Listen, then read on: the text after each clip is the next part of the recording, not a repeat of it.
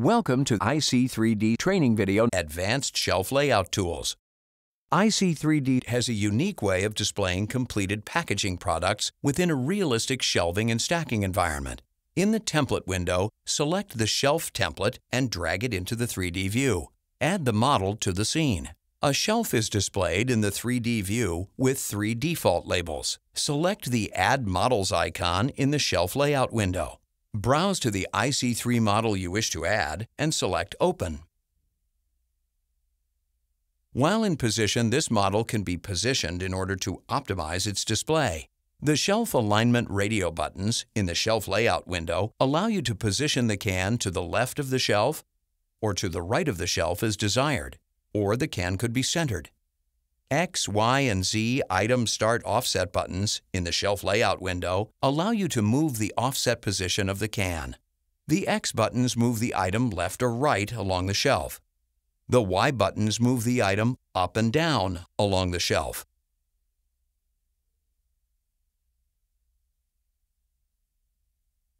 The Z buttons move the item backwards or forwards along the shelf.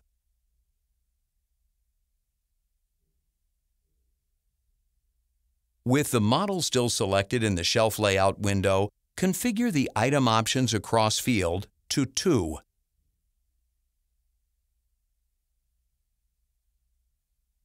In the Interim Spacing field, type in 10 mm. The items respace. Further interim spacing configurations can be made as desired.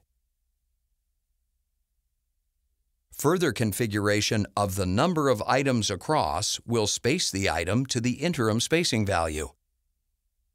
Changing the number of items deep in the Item Options will also space the items to the interim spacing value. The alternate row option functions in the Shelf Layout window allow movement of the item rows along the shelf. The X field sets the items in alternate rows left to right. The Z field sets the items in alternate rows back to front. Set the number of items to too high in the Item Options field. Check the Rotate Rows by Radio button and change the angle to 90 degrees in the drop-down menu. The top rows rotate to 90 degrees.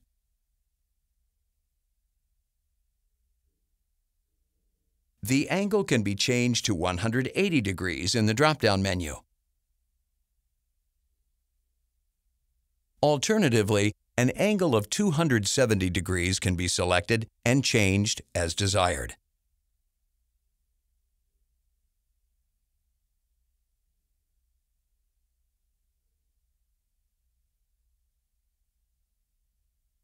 Additional models can be added to the shelf in order to build up a realistic shelf layout. In this case, we are adding a toothpaste product.